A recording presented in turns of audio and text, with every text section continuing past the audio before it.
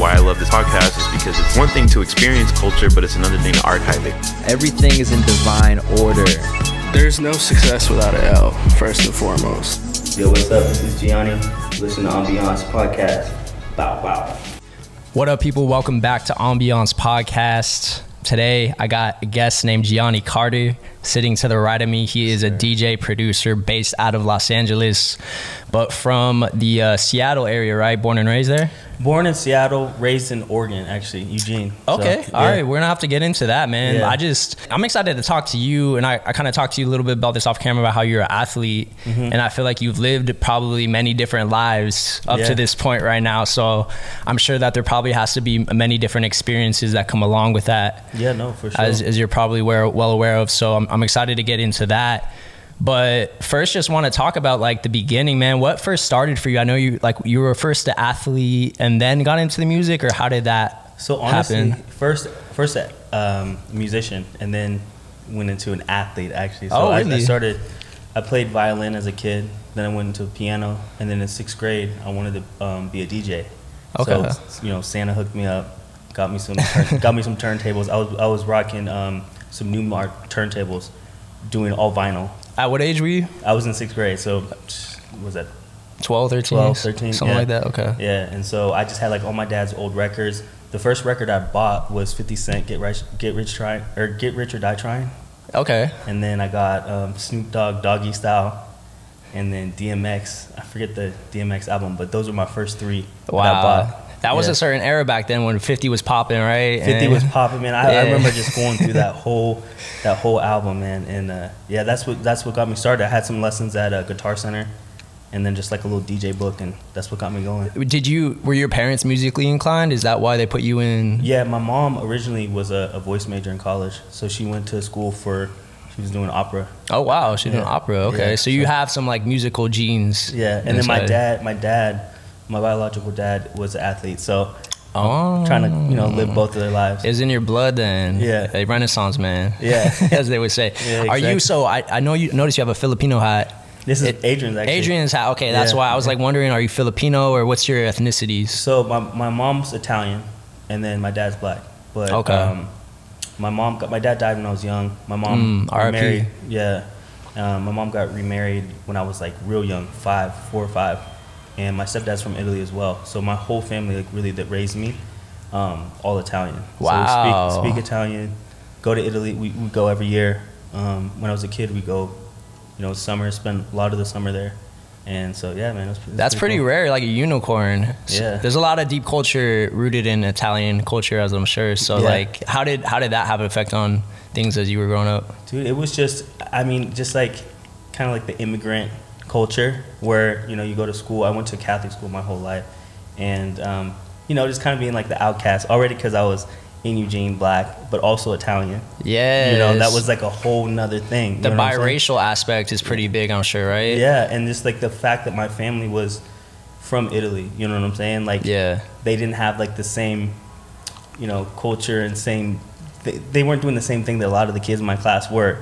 Like when I brought food from home, it was like kind of weird because like it was Italian food, but it was like homemade Italian food. That's crazy, man. Yeah, and I'm sure like not many people have that type of like mix within their ethnicities, so it's kind of hard to relate to people. Because do you know anybody else like besides your family that kind of has that type of tie? Like Italian black? Yeah. What's funny? I had like a whole phase where I was like looking it up, and like I know Crazy Bone, or was it Busy or Crazy from Bone Thugs and Harmony? Or Italian and black. One of them. I don't know. Yeah, one I'm of them. Not sure. Yeah, one of them. There's a couple others. I'm meeting more and more nowadays. Okay. But more on the East Coast. You know what I'm saying? Got you. So you were talking about how 50, DMX, and you had another album. Snoop. It was Snoop. Yeah, had an effect on your first. Was those were the first 3 kind of albums that you were mixing on the new work, or how was it? Yeah, those were the first 3 that I was mixing on the turntables. I don't know why I got 50 Cent, I know for sure, but the other 2, I just kind of I think I liked the cover, the album art, and I was like, okay, I'm gonna buy it. It was based off of that. Yeah, it was based off of that, and those were the only 3 that I really bought on my own at that time. You know what I'm saying? So yeah. So when you started growing up a little bit more, when you got to high school, I'm sure, were you in a situation where you were dedicated more to football and you started that football lifestyle, or how did that transcend? Honestly, after 6th grade, like I was always playing sports, but like 6th, 7th grade, 7th, 8th grade, I really was in basketball. Oh, really? And I wasn't even gonna play football. And my coach was like, "You got to play football. If you want to go D1." Did you have size back then too? Yeah, I mean I was like 6'1" freshman. You know what I'm saying? But my coach was like, "Yeah, you got to play football." And so they got me to play football. Did well. Won state my freshman year. Wow. And won state my junior year. Won state in basketball my junior year. And then from there I was like, forget music. I'm gonna come back to you. You know what I'm saying? I'm trying to get to the league. So, yeah. So that was the goal back then. You had league aspirations. Back then. Okay. Yeah. I'm sure you must have been doing pretty well then. Yeah. No, I was doing pretty good.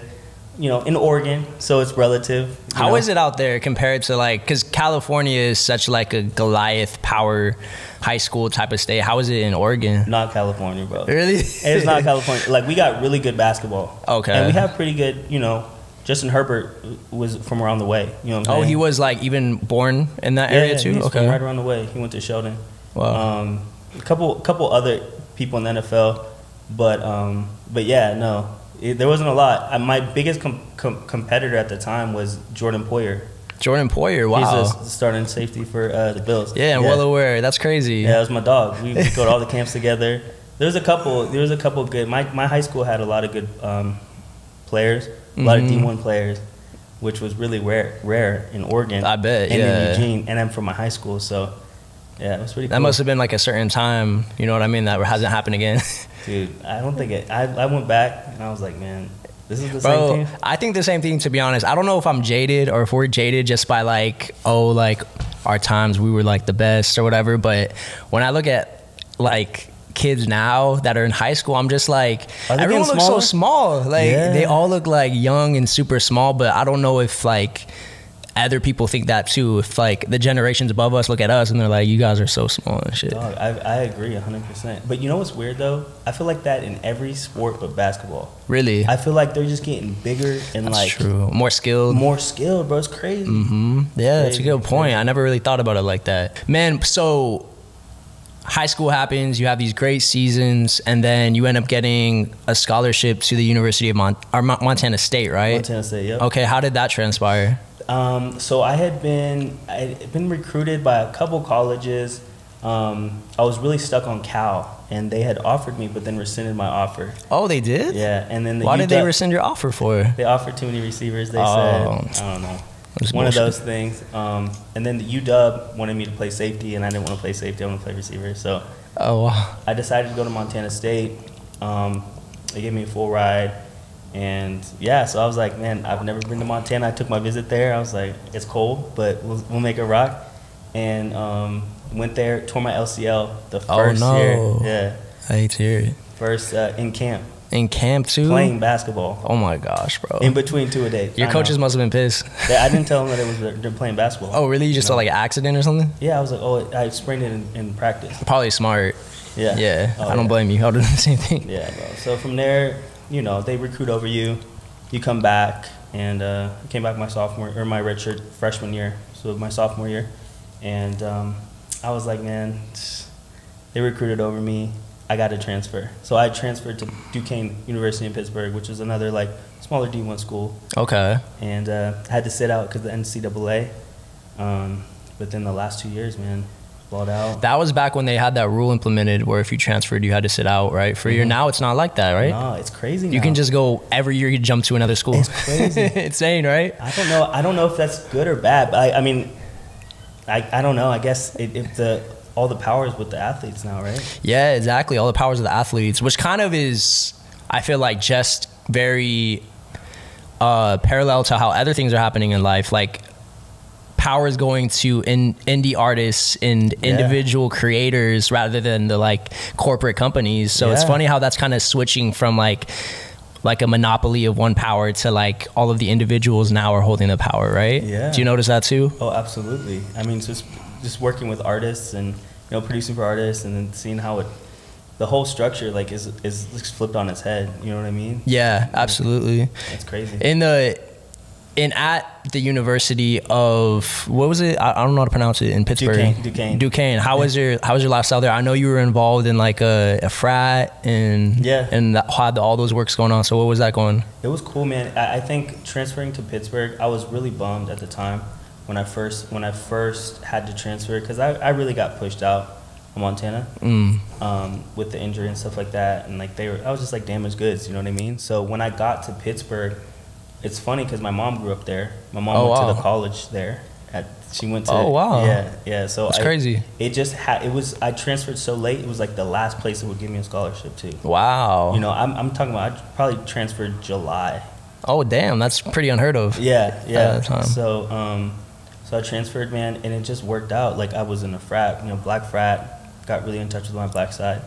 You know, Black Student Union, all these different things that like really gave me another experience that I really didn't get to experience in Montana. You know what I mean? So it's kind of a blessing in disguise then. It was a blessing, man. It was just one of those things that like now when I look at my life and I look at all the, you know, all the downs that I've had, it's like they've all really shaped me, and they've all turned out to be better than what I was expecting. Yeah. You know, you have, you know, yeah, it's just crazy, man. Yeah, no, I've had some similar situations as you, funny enough, in like my athletic career, and we'll get into like the creative and the music stuff for sure.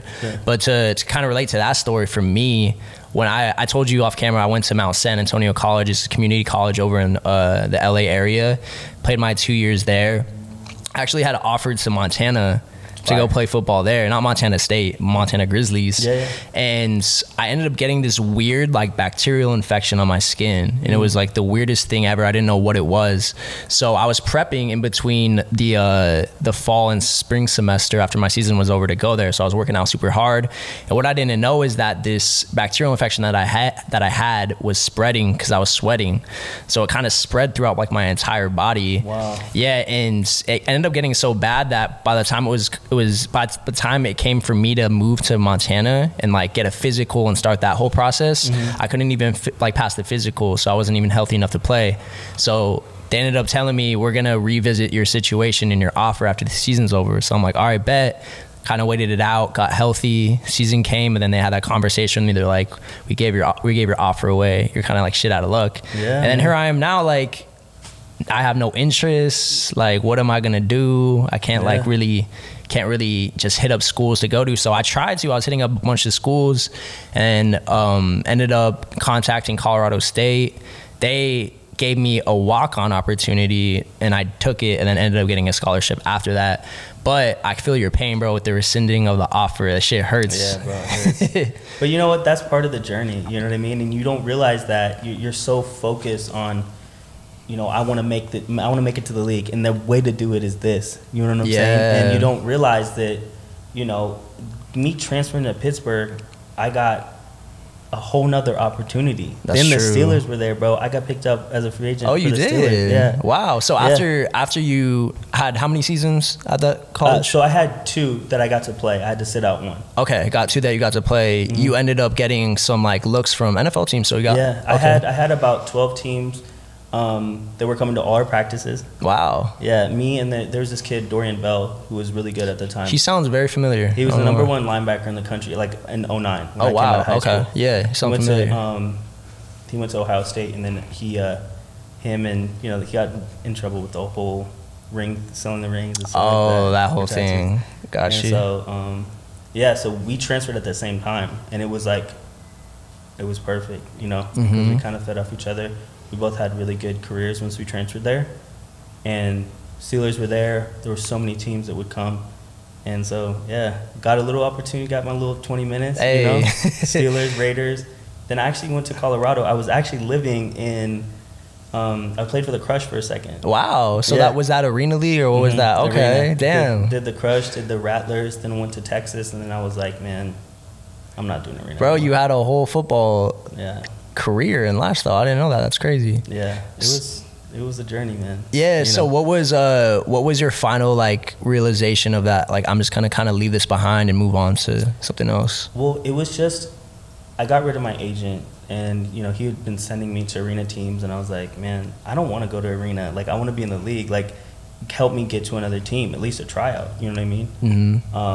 And he was like, oh, yeah, whatever. So I was like, look, man, I'll represent myself. You know what I mean? Okay. So real like indie type shit. Yeah, like come on, I'll look out for myself. You know what I mean? Yeah, absolutely. And after, when I was in Texas, it just like wasn't. I was like, man, this is not what I'm signing up for. You know, I have a degree, I have all these other interests that I haven't really I wasn't really able to do when I was playing sports, because it was all the time sports training. You know what I mean? Yeah. And so that's when I really turned to music. I went back to Pittsburgh. I had a girlfriend at the time, and I was just like focusing on music. Got a job doing like some financial advising.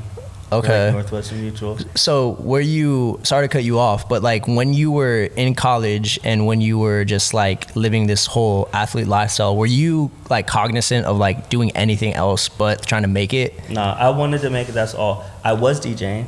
Oh, in college you were DJing? I was DJing all the parties, the frat parties, the football parties, everything. And then I'd also we do like freestyle Fridays. And I'd be at the house spinning, throwing beats on, and people would come over and rap. Yeah, like that? Yeah, we used really to do that. Rap battles? Yeah, man. It was fun, bro. It was fun.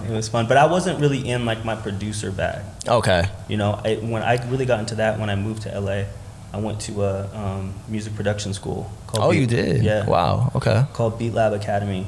And actually Mike Parvizi from Penthouse. I don't know if you know the band, big on SoundCloud. Part of Team Supreme with like Carmack. Very familiar with them, yeah. Yeah, he was my music instructor. Wow, okay. Yeah, and so after work, I just go there and from 6 to 10, I think it was, like twice a week, and just hone my skills, learn how to use Ableton, mixing, mastering, producing, and some music theory and stuff like that. So when you were kind of backtracking to Pittsburgh, were you like intentional with wanting to make it in music, or were you just kind of like exploring it as more of a hobby? Well, around that time is when I really got plugged in with like selection. Okay. And what year was that about? It was like 2014, 2013. Okay, so early on. Yeah, and so I was listening to a lot of selection. SoundCloud, K Tronada was the first thing I heard. Then I heard Sango. Then I heard Joe K's. That whole era back then of it like was a SoundCloud, time, bro. Yeah. There was nothing like it. Mm-hmm. And in Pittsburgh, there wasn't a lot of people that were really pushing the sound. Yeah, absolutely. Know what I'm saying? So I got with a couple friends, and we like made this little collective, and we were gonna make our own like little radio show. Everybody did it. You know? Absolutely. So we had our little thing called the Odyssey Club, and we would just put do events and stuff like that in Pittsburgh. And like really try to push that sound. And it was, we had a little community. It was a small community. Really? You know what I'm saying? So small. Really? People are like, what are you listening to? Oh my gosh. Well, that's like, at that time, people weren't hip to it, and it was kind of like a foreign thing. But looking at it now, it was so future, like forward thinking as like what selection is. Yeah. But like back then, it was just like, I used to be hip to it back then too. And I would get the same looks from a lot of people, just like, what is this? Like, blah, blah. I was like, you don't even know. Yeah, bro, just wait. Yeah, just wait. And now look at it. Yeah. It's Facts, like the man. sound. A lot of like big artists are like starting to make music and like get on beats that are similar to this type of sound. And it just goes to show like how that wave, how like early like selection and this whole like neo soul wave was like early on. Yeah. It's crazy, man. It's like a lot of those people that were like, what are you listening to? Now their favorite artists are from, had their start really at selection. Yeah. And it's really cool. It's just cool. It's cool to be around these guys now too. You know what I mean? A lot of them are my friends. Mm-hmm. And it's just crazy because I'm fans of theirs, Yeah. And like we were talking about off camera, like a lot of the people that you've interviewed and stuff like that, I was fans of and now are friends of mine. That's pretty crazy. Yeah, that whole circle, I feel like your whole circle and community is kind of involved in this type of sound that you've championed since like the beginning, right? Yeah. So let's talk about that. So you were in Pittsburgh, you started, throwing those events, had that little collective. Mm-hmm. What kind of brought you to LA? What was the initial like spark of interest that led you to come out here? Yeah, so I was in Pittsburgh. I was like not playing ball anymore. I was getting so annoyed because the cycle. Once you're done with ball and when you're done with that part of your life, people still associate you with that. Yeah, it's a huge identity crisis. It's a huge identity crisis, and it's not talked about enough. You know what I mean? I think athletes need something to kind of distract them from that, because you put so much of your time and your effort into it, and then all of a sudden it's gone out of nowhere. Like there's no like and transition people period. asking you about it, and you're like, That's does true. this make me a terrible, like, stop asking me. You know what I mean? Man. I remember getting mad when people were like, what are you doing now? You know what I'm saying? Because it made me feel like a terrible, like a failure. You know what I mean? Yeah. So during that time, I was like, you know, I want to move back west, but I don't want to go to Oregon. And I don't want to go to Seattle. I have a lot of friends in LA. I want to do music anyways, so why don't I move there? So that's what I did. Okay. So what year was that you made the first move? I think it was 2016. 2016. Yeah. Okay. So you moved to LA. What was the next kind of step for you towards the music? Was it kind of enrolling in that music school? Yeah, man. Like I said, I was having an identity crisis. I didn't know what I wanted to do. I went to school for business. I was like, all right, maybe I'll do pharmaceutical sales, you know? Couldn't get a job in that. I moved here, I was a manny, bro. You were a manny? Somebody got me a job as a manny. Oh, so was that nanny but for a man? Yeah. Oh, no way. Did you do any gigs as a man? Bro, I only did one. I'm not saying like I advertised that, but like somebody was like, yo, we need a nanny. And I was like, all right. Yeah, at that point, you're probably willing to... I was willing to do anything. So I did that, and then I started working at Enterprise like every athlete does. Yeah, that's very true. They, you know what I'm saying? They headhunt the athletes pretty hard. They do. They have a good sales program. So I was like, whatever. Did that. And then while I was doing that, I was going to music school. Okay. You're going to music school. So at this time, were you kind of already hip to a lot of the sounds that you were previously put onto at this music school? Or like...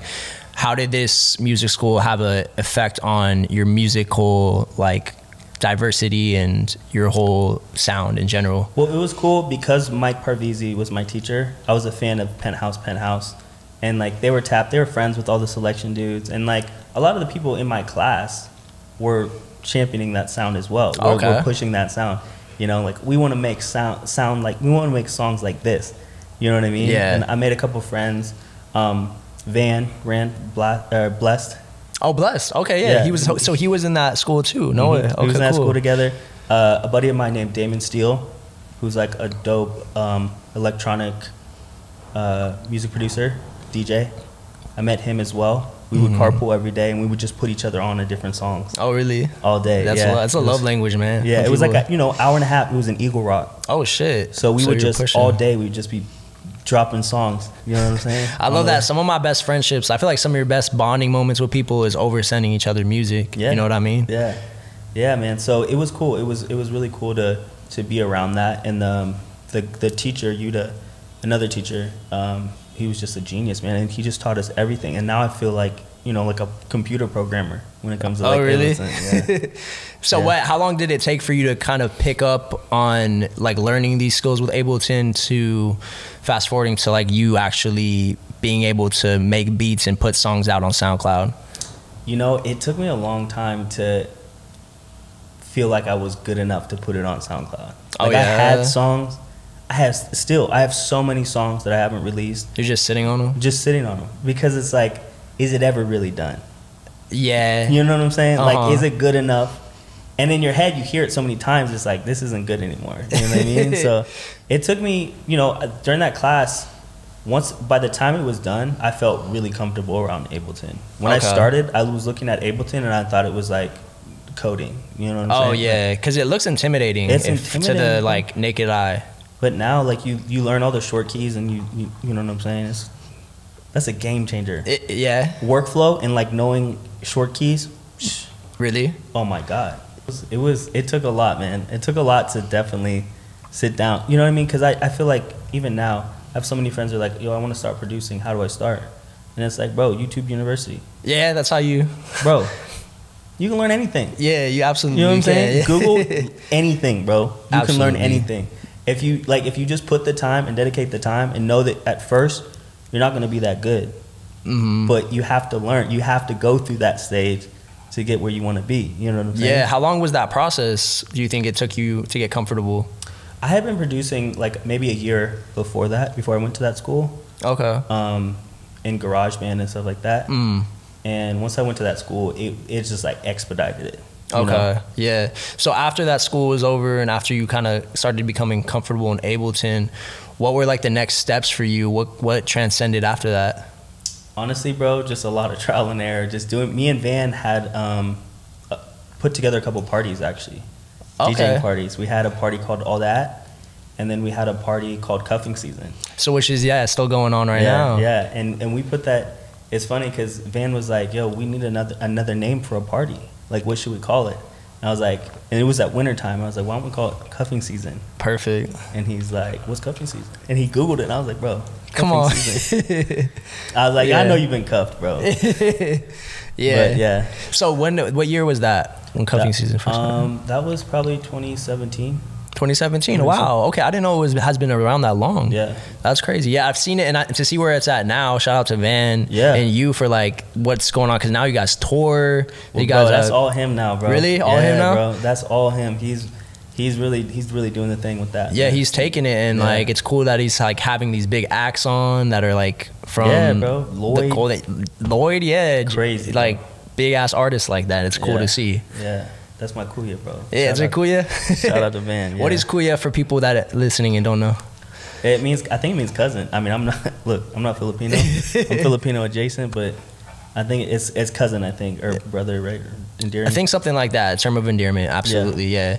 That's cool, man. So when did you start to like really indulge yourself in this circle that you're a part of now, in this like community that you're in? When did you start to like, network with people? And also I want you to touch on like the aspect of like networking and relationship building and how that could kind of help your own career trajectory. Yeah, absolutely.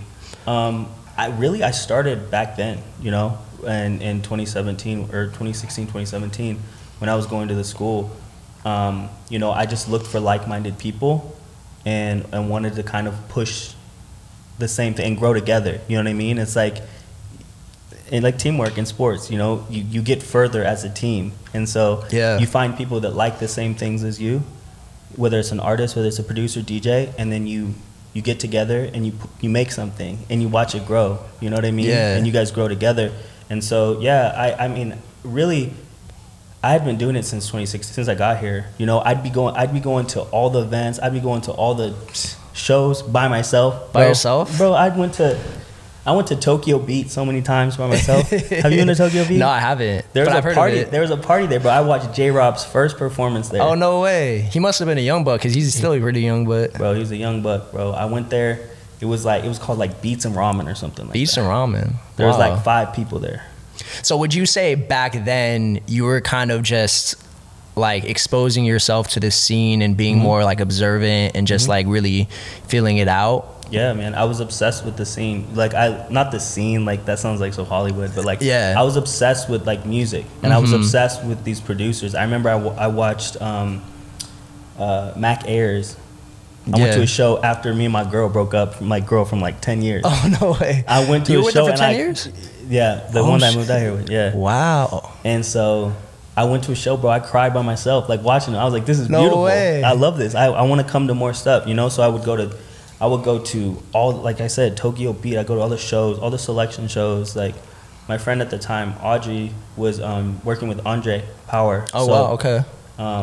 So I'd met him at the time, and like we weren't really close.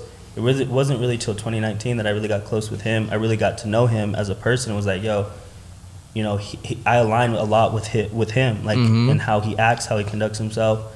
And I was a fan of his, you know what I mean? And it was just cool to be a friend as well. Yeah. And so like developing these relationships with these people, because I think it's important to be cognizant of the fact that these were like genuine relationships that you were making, and like you had good intentions and like things like that. I feel like when you come with a base of like good intentions, it allows for like a space of things to happen for you. You know what I mean? Because in today's world, and especially in LA, as I'm sure you're probably aware of, like the way people move sometimes can be very like transactional, or they could almost be like off of the strength of like bad intentions, or just trying to use one of another. So having that base of just like genuine relationship and friendship, I think is like a big like a testament to it. Would you agree? Oh, 100%. I think every relationship that you have, you should go into that relationship not trying to get anything out, but to extend yourself and be like, how can I be an asset to you as a friend, because that's what friends are for. Yeah. You know what I'm saying? And if I look at all my friends, Ricky, Adrian, Sophie, shouts out, all these people, you know what I'm saying? Like even Andre, we've all helped each other in some regard. You know what I mean? It's never take. Let me know who you know. You know what I'm saying? Yeah. It's never that. It's always like, how can we help each other? You know what I mean? Yeah, like really community. Yeah, and I feel like that's what's so cool about LA right now, post pandemic. You know what I'm saying? You have these communities that are all getting built from, you know, we were inside. Now we're outside. We outside. We got all these parties coming up. All these, like, you look at Pangea and what that is. Andre's the link up. You look at like the art community, AJ and like Calvin and like all these people. And like Etienne and Walk Good, the health, like everybody. And the way I look at it, it's like a black renaissance. Not a black renaissance, but like a renaissance, because it is, yeah. It's like a no, and it's, you bring up a good point, because it's dope to see that all of these different niches are intertwining with similar cultures. Like if you're one to really jive with like what Andre has going on with like the Link Up or Etienne's Walk Good, or even clothing brands like KOI, it's like you're like, if you like one of these things, you're probably like gonna relate to one of these other communities that are in the same industry, right? Yeah. And they're all pushing the same agenda, which is community. You know what I mean? Yeah. And like love. You look at Etienne's Walk Good, love. You look at Kids of Immigrant, Love Day. You know what I'm saying? Yeah. Even like Ari Hall, like all of them, everybody's like community, like we're building each other up. You know, there was a time where we didn't get to be around each other for 3 years, you know what I'm saying? And now here we are. People kind of crave it, right? And it's really dope to see, man. And like it's funny because I had a similar conversation like this with Wella from KOI, and we were just talking about how like their brand and how so many brands now are centered around the theme of love, and how they're like championing that kind of phrase. Whereas I feel like, or we talked about how like before is some people were kind of like too cool to like champion like love, like you know, it's like, but now it's like love is cool. It's crazy. Like, it's so funny because like I've always told my boys like I love them, and they've always like been like I love you too. You know what I mean? But like now I see them, and I don't know if it's because of the culture, the community, or how society is now. But now they're really saying it back. You know what I'm saying? And I'm like, man. Yeah, I remember when you wouldn't say that. You know what I'm saying? You struck me as a dude that's like in touch with his emotions and very like heartfelt, wears his heart on his shoulder. Would you agree? Yeah, 100%, man. 100%. I was raised by like women too, you know. I feel like that. I feel like my mom, my grandma, my nonna, they raised me. You know, because your father did pass away when you were so young. Yeah. Yeah. So like, have you always kind of felt like very comfortable around women and just that's why I have so many female friend, you know, Sophie, Audrey. I don't know if you know Audrey Wentz, but she's like one of my closest friends. Grew up around the corner from me in Oregon. Wow. Is she out here now? She's out here. She's incredible. She's one of the sweetest, nicest people you've ever met. She used to work with Andre, and that's how I originally met Andre. And now she's like tapped in with, I mean, everybody that I know, she knows. Yeah. Everybody she knows, I'm starting to know because she knows everybody. Oh, but, really? Yeah, she's one of the sweetest people, and like, yeah, it's just her, Sophie, and my manager, Brittany, who runs the party Citrus Room. Yeah, so I've noticed that. What is the Citrus Room, and what is that? So it started in Seattle. I'd played football with one of her buddies, and he'd been like, hey, will you listen to my friend Gianni's mix and like it on SoundCloud? And she was like, sure. She listened to it, started an event series called Citrus Room, and also a podcast, and then had me come up to Seattle to do the first one. And she was living up there at the time. That's where she's from. I went up there. The first one was like 50 people. Oh, really? Yeah. And then fast forward to now, I mean, Citrus Room in Seattle, there's like 6. They do it at Q Nightclub, which is like the biggest nightclub. I'm definitely aware of Q Nightclub. Yeah, so 600 people, like, always sold out. So it's kind of like, is that where it's like kind of home bases? That's where it started. And then when Brittany moved down here, she gave it about a year, and then she started throwing Citrus Room LA. Maybe 2 years ago. Okay. And so I've been helping her with that, and we've been kind of growing it together, and it's pretty cool. We've got a lot of cool DJs on there now. Yeah, I've seen it. I've seen you guys do some shows at Lock and Key. Yeah, Lock and Key. That's the spot we have right now, and yeah, man, it's pretty cool to see the community grow. And yeah, there's 2 other people involved in Seattle, G-Lo and Han. both DJs that are holding it down in Seattle right now. For Citrus for the residencies out there. Yeah. So what would you say Citrus Room is? Is it more of like a collective, or is it more of a kind of an event? It's an event. It's an event series. Okay. But really, when I think of Citrus Room, I think of Brittany, my manager. Really? Because she really puts a lot of herself into it, and it's the community that she's built is just like we talked about, like very loving community, and people love her and people love the party. So that's dope, man. I'm gonna have to get her on this show one day. Yeah, absolutely. Talk to her. Yeah, and it's dope, man. Like, to think back on what you were saying about just how things have transpired from like pre-pandemic to post-pandemic. I never really thought about that. Like, people have come out of this like a different person, and like are more like, the world is in a very very unstable place right now, but at the same time there are like positives, like you said, that have come out of it, which is dope to see. Yeah, man, it's been really cool. It's like the perfect storm. You know. Yeah, exactly. For especially for entertainment, for arts, you know. They say the best art comes from the worst situations. That is true. That's a bar. Yeah. Would you say that you kind of contribute towards this type of like upbringing through your like sets? And I ask this because I've been to like some events where you were DJing before, and I feel like your sets are like, they just feel like good times to me. You know what I mean? Like, your track list or your set lists are just like music that's more like uplifting and more like I'm gonna have a good time if Gianni's like on the ones and twos. You know what I mean? No, absolutely. I mean, it's just a testament to the people that I looked up to. You know, a lot of the music I listened to, like what was played in the house, like oldies, you know what I'm saying? R&B, like I'm a huge R&B guy. I wish I could play more R&B.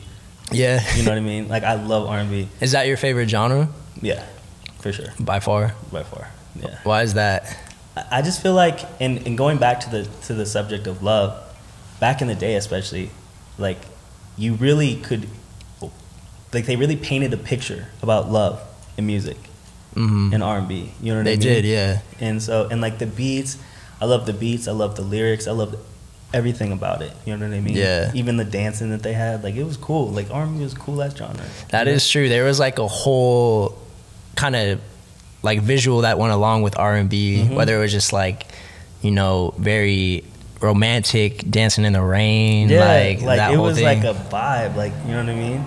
Yeah. So yeah, I think. And then also with the SoundCloud era, like how accessible these people became, you know what I mean? How the music, like the genre bending, the genre blending, you know? Like, I look at genres like races. Oh yeah. You know, because people would categorize, oh, that's hip hop, oh, that's this, oh, that's that. But like, you look at selection, like everything's the same. Like, they just play music. Yeah. You know what I'm saying? They're not like confined to some type of like genre. They kind of play like sounds that like, oh, you're this, you have to listen to this. I don't listen to that type of music. I've heard so many people be like, yo, I don't listen to house music because I only listen to hip hop, or I don't listen to Afro beats, I only listen to hip hop. When you look at Drake, and like all Drake's albums have influence of like dance hall, Afro, you know what I mean? House, like all these different genres, they're just categorizing it as hip hop because it's Drake. Yeah, it's true. And I think nowadays people's ears are more diverse, because I feel like back before like this whole wave of SoundCloud happened, it'd take a long time for like a certain genre to have its run. Like genres would be on like a run for a long time, and it'd take a long time until another genre kind of took over. You know what I mean? But now it feels like, oh, like you said, house has kind of been coming big, dance hall's been coming big, like Afrobeat's been coming big, and it's like so many different things are like starting to pop up, and it's cool to see that people are being receptive to it, you know? Yeah. And I think like you gotta look at like selection in places like that are really pushing all these genres and be like, yo, tip your hat to them. 100%. You know what I'm saying? Because that's, people like that are really the ones who are championing it. Yeah, 100%. Joe K, Andre Power, the whole team over there, like really doing some amazing things. And it seems like they're just not slowing down anytime soon, bro. Like, they just have continued since like, 2011, 12 to just go on this tear that has just continued to, I just don't understand how they continue to just find these new sounds, and like, it's amazing, crazy. It's amazing. But you know what? A lot of it's through the travel that they're doing. You know what I mean? Oh, yeah. And being around. I mean, I'm not, like I said, I'm not in that world, but I see them and I'm friends with them, and I'm like, I understand how, you know what I mean, how they're inspired by these places that they go to. Yeah. You know what I'm saying? So you've been to quite a few places yourself, right? Whether it's living in the places that you've lived in, or whether it's you traveling to a lot of like foreign countries as well. So talk about the importance of traveling and living in different places and how that kind of forms you into like the man you are today. Yeah.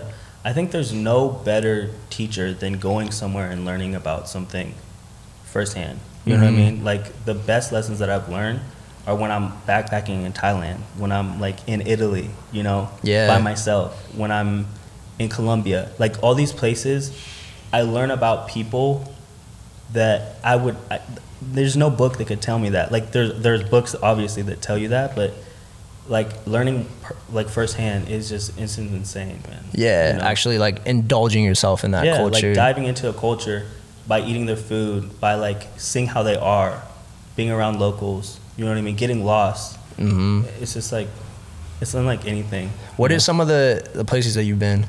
I've been to Thailand, I've been to Japan, all over Europe. I've been to South America, Colombia, everywhere, dude. Literally everywhere. What were some, like, do you have any like kind of standout experiences from like any of those trips? Yeah, dude, I went right after college. I did backpacking in Thailand with my roommate Malachi. Dude, crazy. Really? We did like this trek. We did it all over Thailand. But we did this jungle trek, where we stayed with the tribe, like hiked in the mountains like 10 miles. Wow. Stayed with them, took elephants down. Like, it was crazy. Wow. Yeah. So that's one of your like highlights. Yeah, highlights and lowlights, because I will never hike in the jungle again. Really? Like, it wasn't like a hike. Like, it wasn't like Runyon. Like, we went in to the jungle with a dude with a machete that we found on Google. Oh my gosh. Yeah. No like path, nothing. So one of those just in there cutting shit. One of those things that like you're happy you experienced it, but it's like it's cool doing one time or not. I'll do everything once. You know what I'm saying? Yeah, I feel you. Yeah, nothing wrong with that. Once, what are some places that music's brought you? Whether that's like domestically or. So for the first time I played, this year's been a really good year for me, because for especially for DJing, I played in Europe for the first time. Oh wow! I played in London with Andre. Oh, you did? Yeah, which was insane, man. Insane experience. I just can't thank him enough for bringing me and having me experience that with him. Yeah. I played Toronto, which was another unique experience, similar to London, because of the influence that they have with like the islands in Jamaica. Yeah. You know what I'm saying? It was really cool. I've heard that the crowds out there too are like a different type of. Dude, just like so receptive. And that's the thing that I love about playing music, because I feel like a lot of times DJs, we get so boxed in, you know, at these places. It's like, I know that when I go to this spot, I'm gonna have to play this, because if not, they're not gonna really vibe with it. You know what I mean? And so being able to just kind of pick anything and play it is such a cool experience. Yeah, because you just know that they're gonna be open-minded to what you're gonna play. Yeah. Rather than just like sticking to one sound. And dance to it and realize that it's music. You know what I mean? And not be like too elite to like dance. And then that helps you be freer as a DJ, right? You're able to spin what you want, and it's like you're in it, you're into it way more than just kind of like playing one sound the whole night, right? Yeah, man. Like vibing off the energy. You know what I mean? That's so crucial. Yeah. And in Toronto, like, that was the first time I really experienced that. They're like in your face, like, we love this. You know what I mean? Run that back. You know what I mean? Yeah. They're feeding off your energy. Yeah. So hell yeah. Really cool. So what would you say is like one of your strong, if you could say this about yourself, what is one of your strong suits with DJing? That's tough, man. I haven't ever really thought about that. Probably just playing multiple genres. I never like just play, for instance, I never just play hip hop, or I never just play like UKG. Like, it's always like all of it. Okay. I want to give you like a sample platter. Yeah. You know what I mean? Like a little bit of everything. Okay. And see what you vibe to. And kind of like playing old with the new, playing songs that you can sing to, but also playing songs that you're like, oh, I like this, I want to hear it again. What is this? Yeah, I feel like as an audience member, you can appreciate that too, because if you're mixing in so many different sounds, it's likely that, you know, one of the audience or one of the crowd members is gonna like like one of those genres, and then they may get put onto a genre at the show that they may not have known about. Yeah. And then pulling out their Shazam and just like, what is this? Yeah, and then they got a new. This, right? But you can't get this on SoundCloud. Yeah, it is true, man. Yeah. SoundCloud needs a Shazam, bro. I know. I feel really like does. Some type of thing like that. It really does. But yeah, no, I think that like picking multiple genres or just like bringing energy. You know what I mean? Bringing like being happy. I feel like so many times people go into these spaces and they're so serious, and it's like everybody's trying to be so cool, but it's like, dude, I'm a goofy ass dude. You know what I'm saying? Like I just want to dance and like hang out with my friends. You know what I mean? Which is what you do at the end of the day. Yeah, I'm cracking jokes. I'm like telling dad jokes and like dancing. You know what I mean? Like that's what we do. So yeah. It kind of speaks to what I was saying earlier. You know what I mean? Like to the couple of like sets that I've seen you play, it's just like you have that good energy and you can kind of feed off of that, and the room kind of just is more like attuned to dancing, especially in LA. It's kind of like you were saying, like some people are too cool and like I don't get my shoes stepped on, like you know what I mean? we getting out of that. We getting out of that. I feel like there's some parties where people are really starting to dance. You know what I'm saying? The link up, Pangea, even Citrus Room, man. Like cuffing season. All these things, man. Yeah, very true. Like cuffing season kind of reminds me of like 1432, where like, people just go to dance. Like yeah, man. And those were parties that I would go to, bro. When I first moved here, I would wait in that line. You would wait in that line, dude. I would wait in that line. The 143 line was crazy, dog, bro. 2 hours, 3 hours, but worth it. I'd pack a lunch when I go. Bro, you bet the pregame starts when you're in line, basically. Honestly, bro, I remember that it was like one time it was so long that it was like you had to like wait to cross the street, and the line was on the other side, like of the, you know what I mean? Was it at the Echo? Back when it was at the Echo, or when it was at Los Globos? Echoplex, right? Yeah, Echoplex. Yeah. I remember those days, bro. I was there too. That was also the first time I got one of those street dogs. Oh, really? You got put on that during that time? Yeah. Bro. Took an L. Took an L? Took an L. That shit'll fuck your stomach up. That's exactly what. Pretty bad. Yeah. But it tastes so good at the time. Dog, what? It smells so good. It always sounds good. They get you, bro. They clank you the metal thing on the... I'm like, of course I want this. $5? Of course, bro. Yeah. Now it's $8. You know it's $8 now? Inflation, bro. I know. Hey, let them get it how they live, man. That's what I'm saying, man. Hey, I'm not mad at him. Yeah, I'm not mad at model either.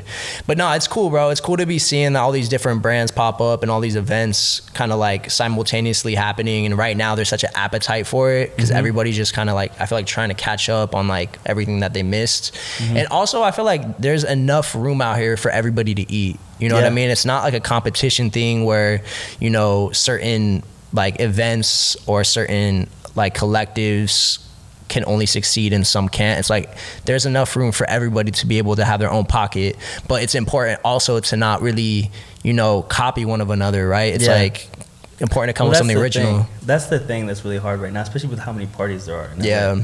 Dude, there's so many parties. Like, it is exhausting. It is exhausting, like, I would post every week on my TikTok. I would post like the parties of the week. And like now, it's gotten to a point where I can't even keep track. Like, go where you want. Go where your heart desires. At this point, just like go to a place that you went before. There's probably a party going there. Yeah, you know you're only one man. Yeah, or just wait this weekend and go the next week. You know what I mean? It becomes hard too. Like when you're having so many homies do it, like you want to support them, but like you got at some point you got everybody doing something. And you're like, bro, if you're like me and you can never say no. Oh yeah, bro, I'm pulling up to 5 minutes of my homie set, going to the next homie set, pulling up to 5 minutes of that, going to yoga, going to walk good, pulling up to, bro. Hey, you're a real one then. You're a real supporter. Yeah, bro. One thing I'm gonna do, I'm gonna support the homies. That's one thing I'm gonna do. That's what's up, man. Is that important to you? Like, yeah, man. I know what it's like to put yourself out there and be like, hey, this is what I'm doing. Come support me, and nobody show up. Oh, yeah. So I never want anybody to feel that. None of my homies, nobody that I know. You know what I mean? So I'll always support. If somebody puts up a link like, yo, I'm selling hats, like I'm buying the hat. That's why I bought this. Like, you know what I'm saying? That's very true, man. You are always supporting the homies, whether it's the brand. Yeah, like you name. You're here. All my gear, bro. Pretty much all my gear is pretty much the homie stuff. Really? You know what I mean? Yeah. So that's what's up, man. There's a special place in heaven for people like you. Always supporting. Hopefully I make it there, bro. Man, you're gonna make it there. Obviously, the way you're supporting people, and that's appreciated, bro. Like, as somebody who, like yourself, like likes to get that support from people, it's important to, you know, give that to others. Give what you receive. You know what I mean? At the end of the day, it's important, man. It's important to give and not expect anything as well. You know what I'm saying? I feel like sometimes people give because they're expecting something back. Yeah. But I feel like that cancels it out. That's very true. You know what I'm saying? Don't count favors. Yeah, don't count favors, man. Because if I counted favors, like, you be in debt. Yeah, I'd be in debt, bro. You know what I'm saying? Like, so many people have helped me out. You know what I mean? So, yeah, bro. Yeah, absolutely. So something you just touched on right now is TikTok, and I wanted to talk about this because I love your content that you have on your socials, whether it's IG or whether it's your TikTok. I peeped your TikTok as well. So talk about like the importance of that in today's day and age, like really being able to market yourself and being able to just connect with people through social media, and like, how did you get good at it, basically? Bro, honestly, I'm not good at it. Like, you don't think so? I don't know. I think that I just peeped what I just posted stuff and saw what worked and was like, okay, I'm gonna do more of this. You know what I mean? It's really just the algorithm telling me what I need to do. Yeah, that's true. Yeah. So you're studying it kind of in a sense. Yeah. I've always been interested in that. But I think that with TikTok, for me, like, I was just posting stuff that I liked, you know what I mean? And like events that I was going to. And then eventually, like, one of them popped off, and then I got a whole bunch of followers, and I was like, oh, shit. Yeah. You know what I mean? And so from there, I just like kind of kept doing it. It's interesting though, because like you think that you're posting what you're supposed to post, and then all of a sudden, like, you get like 3 views, and you're like, bro, what? Yeah, no, it's really tricky, right? Because like you could take, like, you think you have the formula, and then you like use it, and it's just like it didn't work. Like, what? Yeah. What do you mean? Like, I had like brands, like, and it's funny because it's always the paid content. Like, I had brands come to me and be like, yo, like, I like your content. Can we pay you to put this artist's song on it? And it's funny because that's the worst video I have. Really? Yeah, that's the one that does the worst. Did you put like paid promotion and stuff? No, that's crazy. I would never put that because I don't want people to be like, yeah, like you're selling them something or something like that. I feel you. So I don't know. Maybe it just was off brand and people knew that it was unauthentic. Yeah. But yeah, no, it's interesting, man. I feel like you need it to, especially as a DJ, because really what we're selling nowadays is our personality. There's so many DJs that are good. That's very true. And it goes back to like football, bro. When I was playing, I had a coach tell me when I was going to, doing my little dash at the league, I had a coach tell me, he's like, there's gonna be people here that you're better than, but there's also gonna be people that are better than you that aren't where you're at. So you take advantage of your situation. Ah, that's a really good point.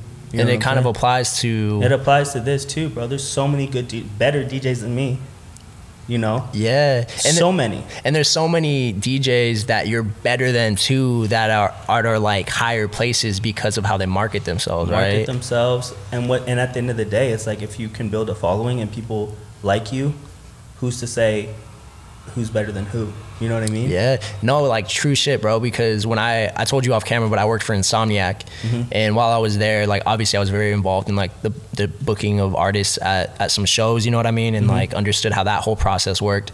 And some of these promoters and like festival talent bookers, like one of the main components that they look at is literally like some of the followings that you have on your social media account. Some artists that have been booked for festivals, some of these major festivals, are literally off the strength of their following. Like their musical catalog, irrelevant. They're just like, can you sell tickets? Bro, Fuck if you're good. But that's what it's come down to, right? Like you look at labels doing that same thing. That's very true. It's like you have how many followers? All right, bet. Like, we'll sign you. But at that point, it's like knowing I have this many followers. They're going to sign me for this. Why do they want me? I have the power. That's true. You know what I'm saying? Yeah. So it's like for artists, if you look at it that way, especially independent artists, bro, it's like how I look at social media is like that's an opportunity to build myself, to build my value. Yeah, it is. Because like for so many years, even, bro, I was just like a DJ that was like just playing shows that like of my friends. You know what I mean? And this year really, and I don't know if it's because of TikTok and because I got some followers on TikTok now or what, but like now I'm getting booked book bookings that like I dreamed of having. There's like momentum. Yeah, it's like momentum, and it's like I'm thankful for the followings that I got, because it kind of like legitimizes you, kind of. You know what I'm saying? No, it does. It's like a cosign. It's like this should never be it. Like I felt like back then I was a better DJ. You know what I mean? But now, since I have a little bit more followers, a little bit more traction, like maybe that's why I'm getting more bookings. You know what I mean? Yeah, it's like the game we're playing now, you know? Yeah, it sucks, but I understand it. And it's like, if that's the case, then do everything you can to build that. Yeah, and I think going back to like the whole content thing, it's dope to hear that like everything you're posting is just like what you like, and people are resonating with it, because like you said, people can sense the organic and the like and the realness of it. So it's like, if you're not trying to force something that you're not, then I don't see an issue with like posting whatever you're posting. And also I think one of the good things is like you're very consistent in what you do, you know what I mean? And people love consistency, so they're gonna come back for more. Yeah, no, for sure.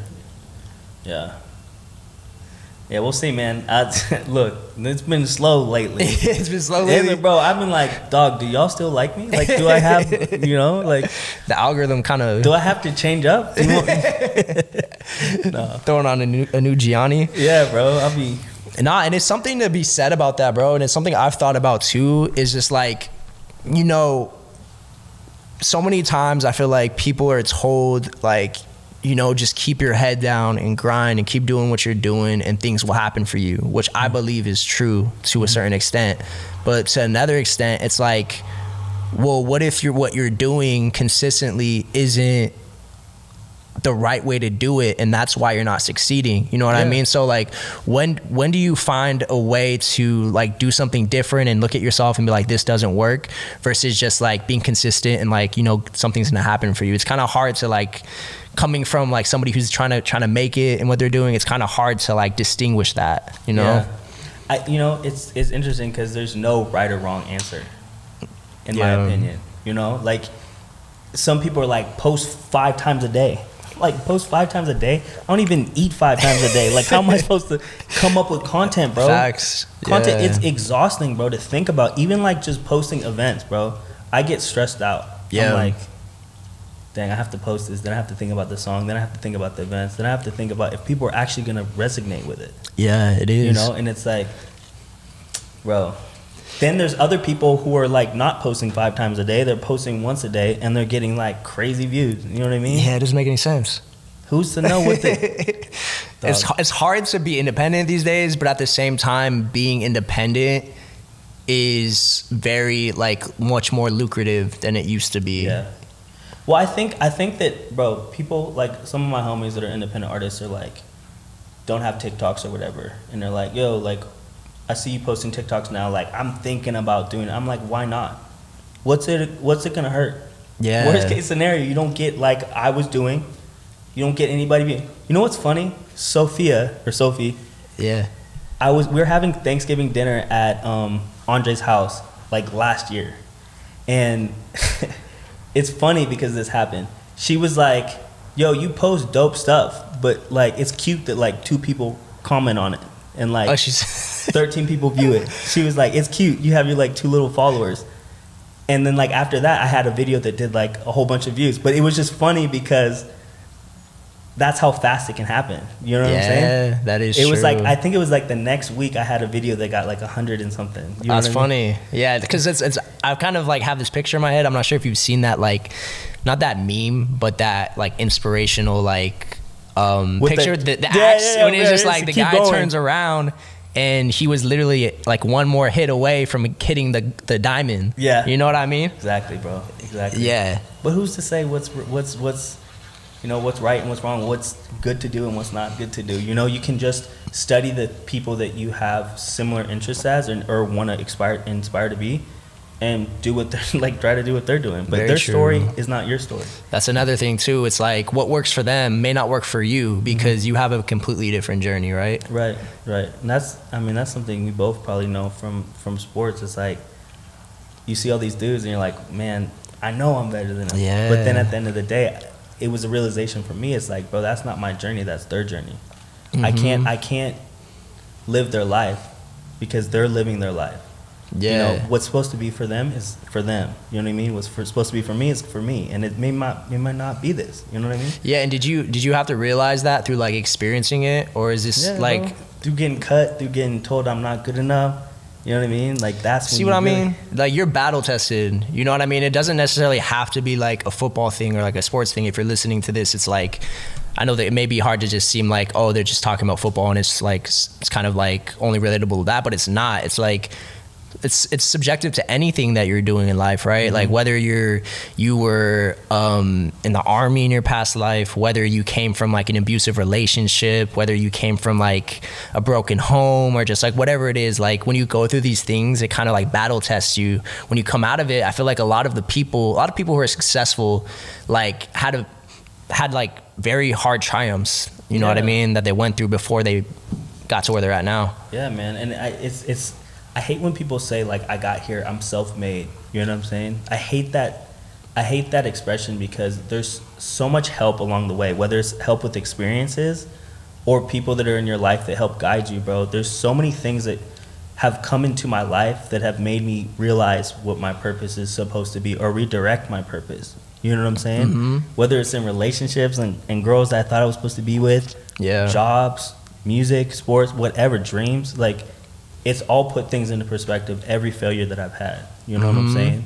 So yeah, and you're somebody that like throughout this whole episode, even you've kind of given flowers to anybody who's helped you in your come up. You know what I mean? So you're not just saying that, like you're actually living that. Like you're giving props to people who have actually like given you a helping hand, like throughout this shit. So many people have given me a helping hand, and like, yeah, I don't even have enough time to talk about it. You know what I'm saying? Like it's just anybody who's even like.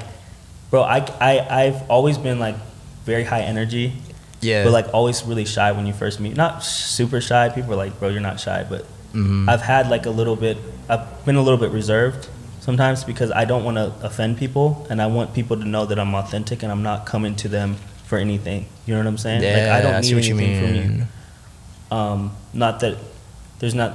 It's not that you don't have anything I want, but like I don't need anything from you. I don't want you to think I'm coming to this space to take from you.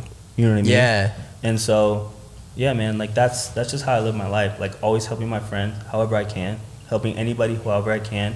Always, whenever room I'm in, if I know somebody that has a similar interest as you, or an opportunity that you might be able to, you know, use, dog, I have no problem telling you. Throwing a lob up. Yeah. Especially if I trust you as a person. Yeah.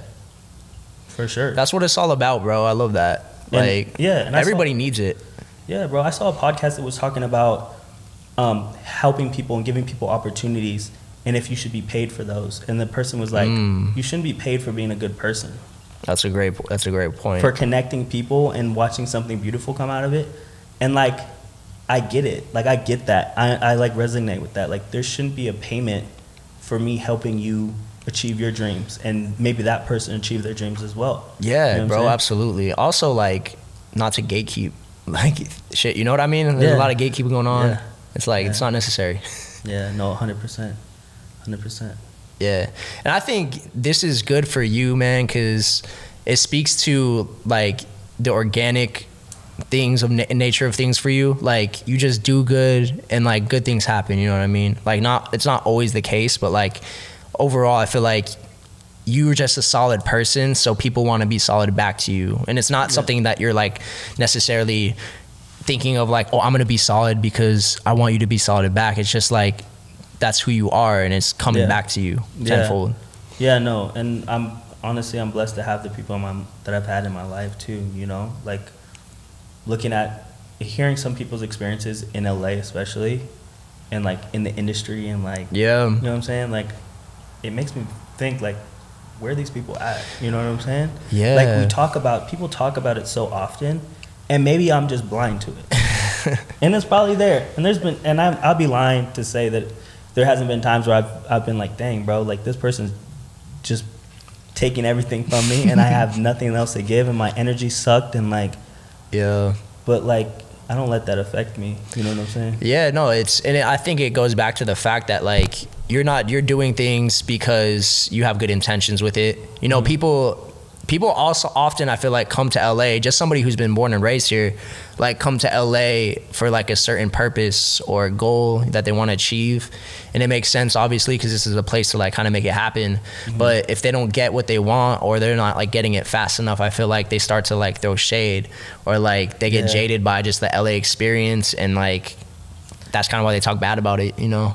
Yeah, bro, there's so many haters that like, they just like aren't living what they thought they were gonna live, the dream that they thought they're gonna live, and so they just throw tomatoes on everything, bro. 100%. And so, I mean, you just gotta be aware of that, and or secure enough in yourself and your own path and your own journey that you're like, look, bro, you'll get to what you need to get to. Yeah. Like I'm gonna have my flowers now, but like you're gonna get your flowers too. You know what I mean? There's no need to hate. Yeah. We all can get our flowers. You exactly. know what I'm saying? Yeah. Just like wait. And I feel like that's something that I've learned too, where I've been in places I was like, man, I've been DJing for longer than, I mean, since I was in 6th grade, bro. Yeah. You know, and I was like time. on turntables first, and then like you hear haters talk about like, oh, if you're on your controller, like you're not a good real DJ. If you do this, you're not like a real CDJs, DJ. Yeah. You know, and you hear that and you're like, bro, what? Yeah. You're just hating. Yeah, literally. Like who cares? Like if people like it, who cares? Yeah, exactly. There's like a pocket for both can win, both can be right. Like not one has to be. If you want to play songs off an iPhone, literally, and people mess with you, be the iPhone DJ, bro. Get it how you live, bro. Why am I gonna hate on you? Like, thank you, man. Like life's too short to be concerned about like what other people will do. And I feel like this brings up a good point, because it's like, usually if you're doing something and you're like you know, killing it and whatever it is that you're doing, and you're like, you know, well intended and like you have a lot going on for yourself, you're usually not really concerned with what somebody else is doing. You're usually like in your own lane, like happy. I feel like it's like the haterness comes from like people who, you know, don't have much going on, or they're just like, they're not focused on their purpose. They're more focused on like watching what everybody's doing, and maybe they got sour from like a certain experience that they had, or just things aren't working out how they wanted to. But usually it's the people that are doing their thing and like actually like excelling that aren't really paying attention to that whole thing, you know? No, for sure. I will say this. The worst thing is like somebody who is doing their thing, who you might have like looked up to, who starts hating a little. Really? Bro, it's nothing like it, bro. That's I don't happened get before? it, bro. I just experienced for the first time like hate directed towards me on Twitter. And I was like, bro, for what? I don't even know this person. What? You know what I'm saying? Did you look up to this person, or was it like... it was kind of like a, it's not that I looked up to them, but like I respected their art. And I respected their craft. And I was like, oh, this person's cool. And I'd been following them for a while. And then I got it and I was like, dang, that's great. Like, you don't even know me. Did they at you, or is it subtweet? Subtweet, but like also kind of at. Oh shit. Not like directly. Okay. But like, yeah. You knew it was for you. 100%. Damn, man. Yeah. So I was like, man, that's crazy. Like, I don't even know. Like, you barely know about. You probably just heard about me. You know? I didn't do anything. I didn't take food off your table or nothing like that. Yeah. Like, what's the point? Man, that hurts. Yeah. What's the point? Yeah, it's not. It's unnecessary. Yeah. I remember. I think I'm not sure if I think you know Verissa. Yeah. The photographer. I think she had said something about this where like, I won't say who the artist is, but like there was this artist that she shot, and she's like been a huge fan of this artist like her entire life. And she had like an experience where she went to the artist to introduce herself. She had been taking pictures of the artist, like artist posted this shit, like, you know what I mean? Goes up to the artist, introduces herself, and he just like looks at her and just like walks away. And it's just like, you know what I mean? That's the worst part, but that's the ugliest trait. You know, like that like, I'm too good for you entitlement. Yeah. You know what I'm saying? Like, it's the worst, bro. Like, for what reason? You're a human being, like the rest of us. And like, because people like you, and because people probably don't know who you really are and how you really act, like, you have a little bit of clout or whatever. But there's no need. Like, we're all the same, dude. Exactly. Yeah. And so it's important for you to like remember where you came from, right? And yeah, bro. I mean, for me, bro, I feel like I still haven't done anything yet. You know, like this year has been cool. I've been getting some gigs. I've been doing some stuff. I've been traveling.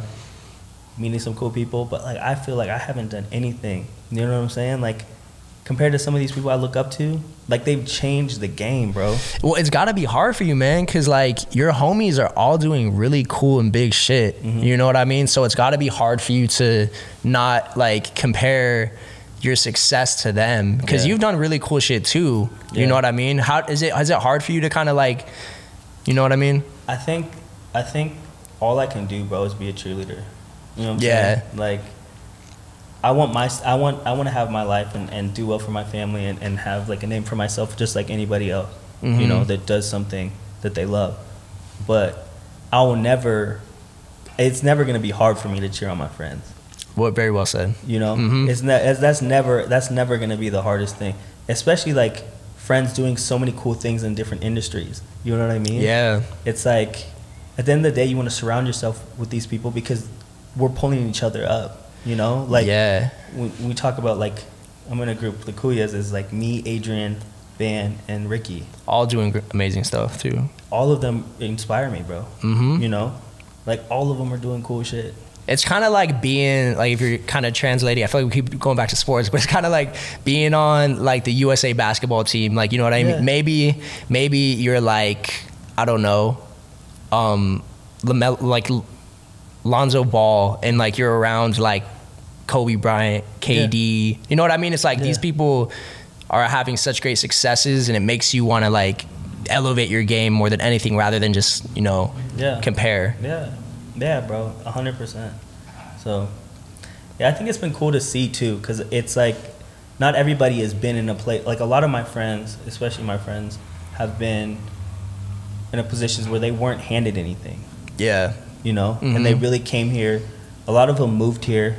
A lot of them are transplants, like myself. Yeah.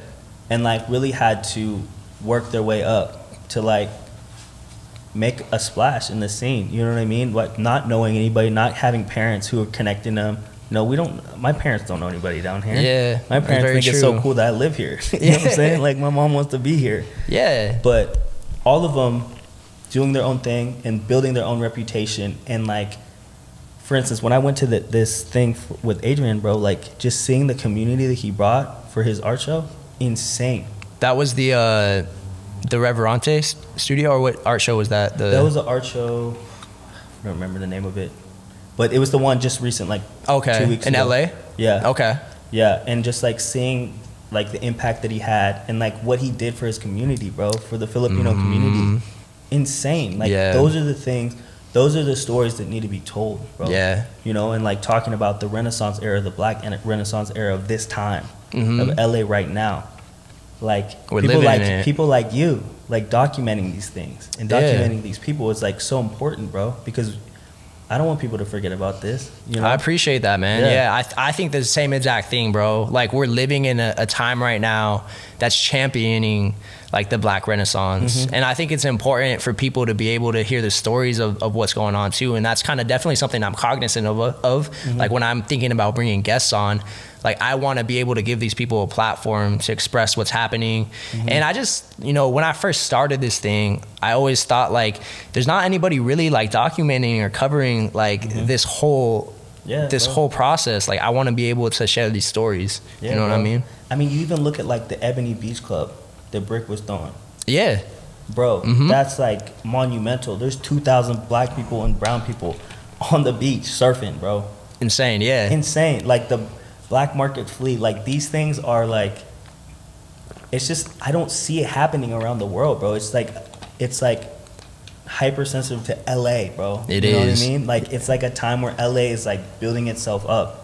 You know? Yeah, and what I've noticed just from like our history is just like things I feel like originate in Western culture and they make their way inwards. You know what I mean? So I'm interested to see if this whole wave kind of catches on later on in like other parts of the U.S. But yeah, man. I hope it does. Yeah, me too. It'd be dope to see. So with that said, where do you see yourself at? Like, what are some next levels that you kind of want to attain moving forward? And for me, man, I'm just like really trying to get more into producing. I have a couple projects coming out with a couple artists that I'm excited about. Doing more DJing. I mean, this year, 3 of my dreams as a DJ happened. Well, I saw you on tour with Fabo, right? Yeah. Insane. That was insane. One of my favorite artists. Oh, really? Yeah, for sure. Crazy. For sure. It's funny because I met him at his first album release that Selection did for Soulquarius. Oh, wow. Yeah, and then just been a fan of his. Been in the studio with him a few times. You know, the homies produced for him, and yeah, man, we just been real friendly, and it just, the opportunity came. I was actually going to Dallas and Houston for his openers, Digati and Say Johnny, 2 incredible R&B artists. And so, yeah, and something happened with his DJ, so he needed me, and I also work full time, man. So so I'm trying to balance the two, but it's getting hard, man. Yeah, you know I can relate, bro. I have a full-time job too, so I understand the grind it takes to be able to put in as much effort as you do into this creative field, and then also still have some left over for. And it's tough too, man. You can probably understand this as well. It's like you don't want to tell people that you work because you don't want them to take away from the validity of you as an artist. 100%. If I tell people, oh, I also work, they're like, I mean, the question I get all the time is like, do you do this full time? And like that, my answer to that is how they're gonna look at me as an artist. It's very true. You know what I'm saying? Why do you think it is that way? Because I know exactly what you're saying. Because people look at it as like, can you support yourself? Can you support yourself with if you're good enough, you can support yourself. That's the stigma. And I feel like that's why I kind of try to separate it. I mean, most of my homies know, like when I pull up to them, I'm pulling up in a suit and they're like, why are you in a suit? And now they understand, but like, you know what I'm saying? Or like at work, my work people are like, yo, I'm looking at your Instagram and you're in Paris. Why are you in Paris? Like, how did you get there? And how do you work? You know what I'm saying? Yeah. To me though, and like, I'm interested to hear what you think about it too. It's like, I don't see a problem with like working and having stability and security, and also like working on your like what your passion is too. Like, I think we're in a day and age where like having security is important after this pandemic we just went through. Right. And I understand the side of just like going 100% into like whatever it is that you're doing, but I don't see why you can't have a job and support yourself. Bro, 100%, bro. When I first moved here and I was like, oh, I'm gonna be an artist, I'm gonna try to do it, and like I realized real fast where my priorities were. And it's like, do you want to be a starving artist, which is completely fine, if that's the journey you decide to take, or do you want to put all the money that you make and put it back in your craft? There we go. You know what I'm saying? Yeah. Like, how do you want to?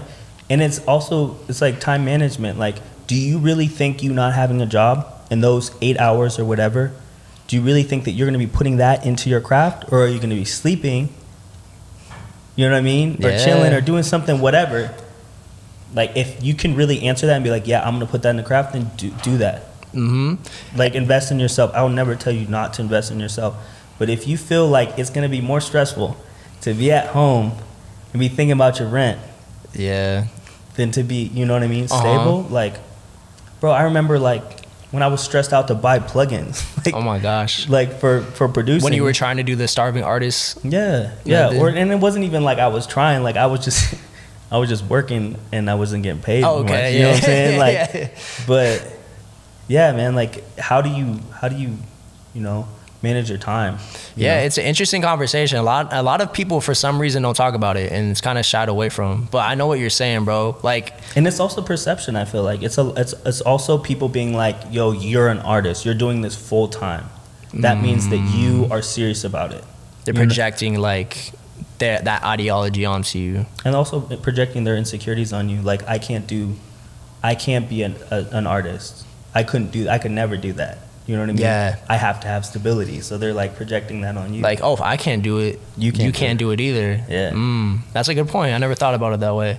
Yeah, and I don't see an issue. This is the way I see it too. It's like if there comes a day and time where I'm able to like fully kind of support myself with this, I don't have to be making as much money as I do with this job that I have.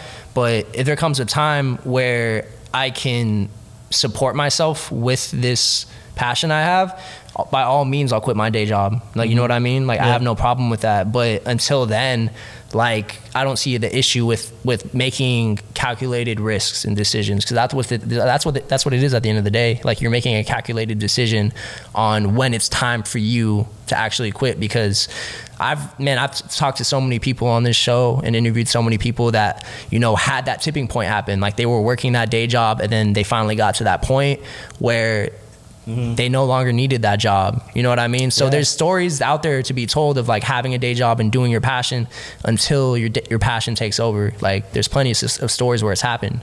Yeah, I mean, and like I said, like, it's tough, man. Like, I feel like that I'm at that tipping point every day, bro. Yeah. You know what I'm saying? Like, if you think about it, we're working 9 to 5 or whatever our hours are. You know what I'm saying? And then the weekend's supposed to be the time that we are relaxing from that. But, you know, I'm DJing Thursday, I'm DJing Friday, I'm DJing Saturday, sometimes Sunday, bro. And it's like, that's a whole nother work week. And you're supporting the homies. Yeah. Well, the homies, I've been kind of taking a break from the homies. The game's been picking up. I'm playing. I'll support, but yeah. But you know what I mean? Like, that's a whole nother job, like, after work, bro. Yeah. You know, so it's like, it's hard, man. It's got to be taking a toll on you too, right? Oh yeah, my back's messed up, bro.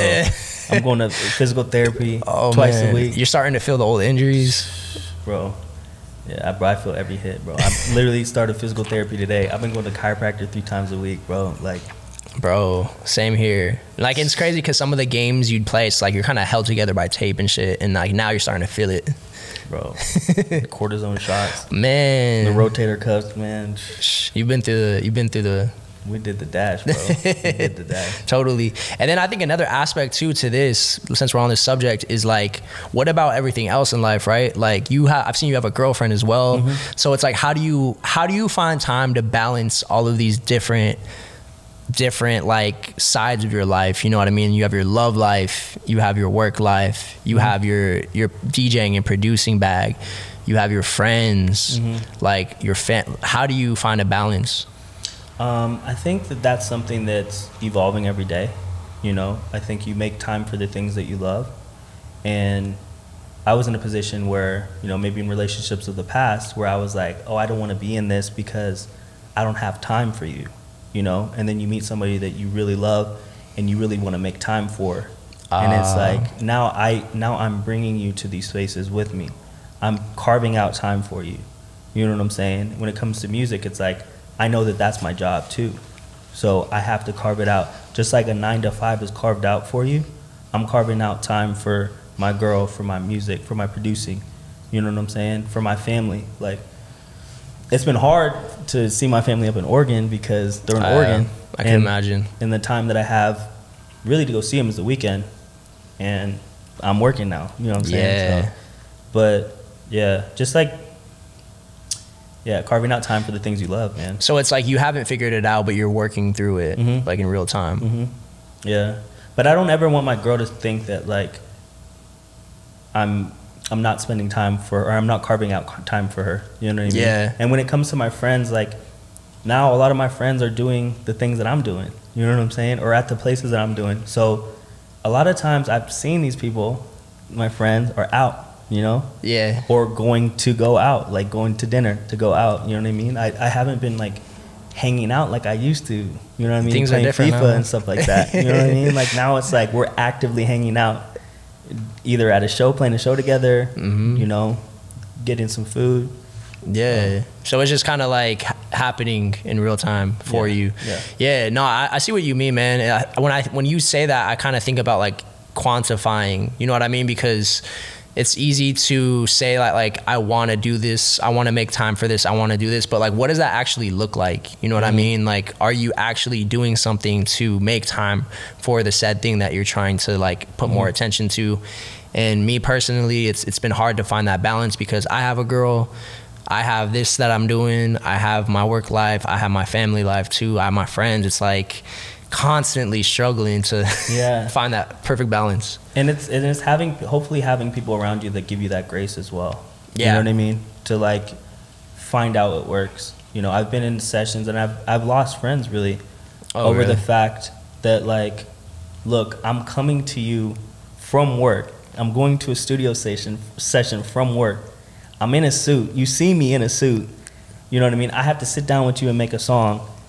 You know, it's going to take however long, but I got to go, bro. I'm tired too. I'm also coming on my lunch break. You know what I mean? Yeah. And then I leave and it's like, bro, you don't ever stay. You don't ever this, you don't that. You know what I'm saying? So it's like, that's important. Finding people who give you grace, bro. 100%. You know, because I understand their point, you know, their point of view. If they're doing that full time and like, this is their time, you know, this is their work day. Yeah. But it's also your downtime. Yeah. You know what I'm saying? So it's like, yeah, you just got to have that grace for people, man. Finding people that understand what you're going through. Yeah, it seems like your girl understands that, and like a lot of your good homees do. Yeah, and it seems like, especially with my girl, like we haven't been dating long, you know what I mean? But it seems she has her passions as well, and so we do well with that. Yeah, you know? Absolutely. That's always helpful, for sure. Yeah, no, I think that's important, bro, because if you have people in your life that aren't really as understanding, they want to like, they're competing with your passion more than like supporting it, I think that's only a recipe for disaster. Yeah, no, absolutely, bro. Yeah, we've been in those situations. It's like not fun, bro. And it's like, why am I losing my friends, bro? Like I'm just doing what I want to do. You know what I mean? And because at the end of the day, like with all these things happening, at some point, one of them is going to end up suffering at different points. Like, you know what I mean? It's going to fluctuate. Like sometimes, you know, your time with your family is going to suffer. Sometimes your time with your girl is going to suffer. Sometimes whatever the case may be. And it's like important that they understand that it just comes with, you know what I mean, your lifestyle. Yeah. And it's something that I'm starting to understand as well, or starting to see in myself too, when I go into situations after I'm very tired or after I've done a lot of stuff. I'm like a shell of a human, bro. You know, I'm just there. And I'm like, man, I feel bad that I can't give you the energy that you need. You know what I'm saying? Yeah. Because I want to, I just can't. Yeah. You're not doing yourself any good. You're not doing that person any good. And it's like a sacrifice that you have to make, though. You know, if you want it, if you really want it, you know what I'm saying? It's like a sacrifice that you gotta make. You'll make it happen. Absolutely, bro. Cool, man. We're coming close to the end of this. I just want to see if you have any like advice for any like creatives out there that are, you know what I mean, looking to make it in whatever field that they have. Do you have any like, you know what I mean, words of encouragement or anything you want to share to people who, you know, you may have been in a similar situation of? Yeah, man. I mean, I think it's just coming down to building a good foundation, whether it be people, networking, or building a community, man, and just kind of growing together, finding people that are interested in the same things that you're interested in, and that are willing to help you grow and help them grow, and together, like, you get to a point where everybody's doing well and everybody's, you know what I mean? But I think that it's finding a community, building with that community, and not trying to go for the you know, the high apples where it's like, I'm gonna meet this person and he's gonna change my life. It's like, no, change each other's lives together. Yeah. You know? Yeah. Build something, really build something, you know? And if you go in it with a genuine heart, I think in the long run, you're gonna be so happy that you did it. You know what I mean? Yeah, and it's you're a perfect testament of that. You know what I mean? You've lived that, and I feel like you're a perfect person to be saying that to people because you've experienced it in your own life. Yeah, I mean, I can only say what I you know, what I live or what I see. But for me, if I was, you know, I still am trying to make, you know, trying to make it, whatever. It's like that's what I find success in, is building community and building relationships. Got you. Very well said. I love that. Where can people find your work if they want to tap in with you, whether it's on socials and anything you want to plug? Yeah, man. G.Carter on IG, TikTok. I think I'm Gianni on SoundCloud. And then, yeah, man. Awesome, bro. Yeah, well, man, I appreciate you coming through, making time for this. I know you're a busy man, and I don't need to tell you this, but just keep being a solid person, bro. I love watching what you do, and to even get to know you now and being able to realize how genuine you are, it's really refreshing to see, especially just, you know, given the times that we're in. I think that you got big things coming for you, and I'm gonna be tapped in with you, bro. So I appreciate you. Bro, I appreciate it. And I told you, you know, off camera, been a big fan of yours. I'm honored to be here. Thank you. I've been watching this, you know, I was just like waiting for the day where I was cool enough to be on this. No, I was like, bro, all my friends are on here, bro. All my friends are on here.